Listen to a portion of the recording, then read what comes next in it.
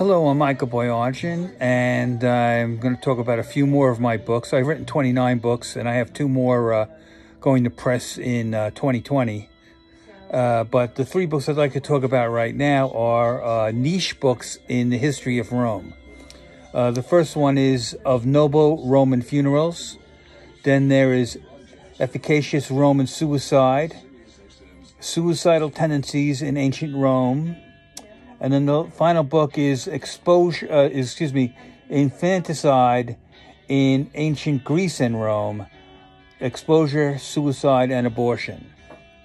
And these are niche books, and the funeral book explores the funeral procedures of Roman burial and what their purposes were. They were, a little different than ours, and it was a way to memorialize forever the memory of the deceased. The Efficacious Roman Suicide book points out the differences between suicide today and suicide then. In Roman times, suicide was an acceptable exit strategy. If you get mad at your boss, you write an email and you think about it overnight and you don't send it. But in Roman times, if you got mad at your boss, to spite him, you'd commit suicide.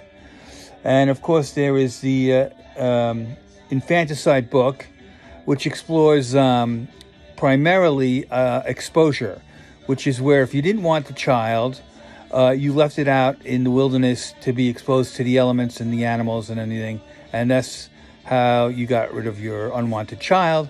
And the rationale to themselves was that, someone would come along and pick it up and it'd be okay. But that's not really what happened. Anyhow, that's the three Roman books I'd like to talk to you about today. Have a nice day.